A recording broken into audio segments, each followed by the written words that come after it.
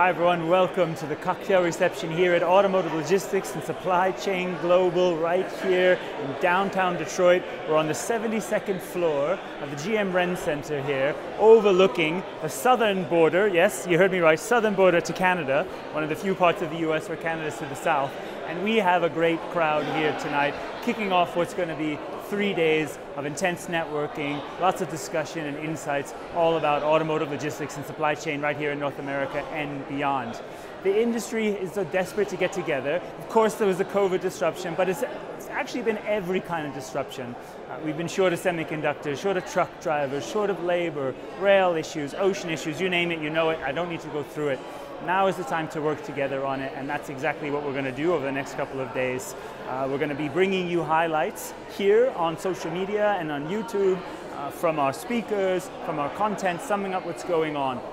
And what I just want to do right now is give you a couple of key topics and themes we're going to be talking about. Mitigating risk and disruption, that's going to be top of the agenda, and we've seen the industry work together in brand new ways to pivot away from disrupted modes, whether it's switching from truck to air or from ocean to air where needed, faster than ever before, working with new suppliers to do it. This sort of system integration, communication has been more important than ever.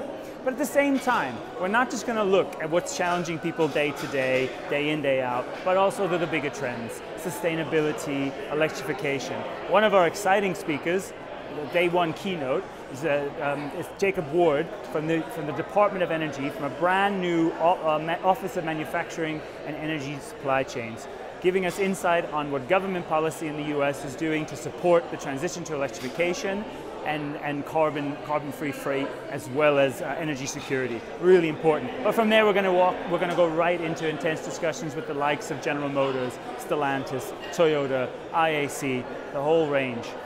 Talking about optimizing the supply chain and logistics.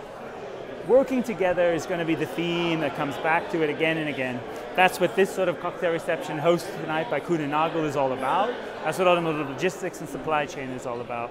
So I hope you'll follow us here on LinkedIn, or if you're watching this online, come back to our website. We're going to be sharing articles, video highlights, and eventually even on-demand videos from the event.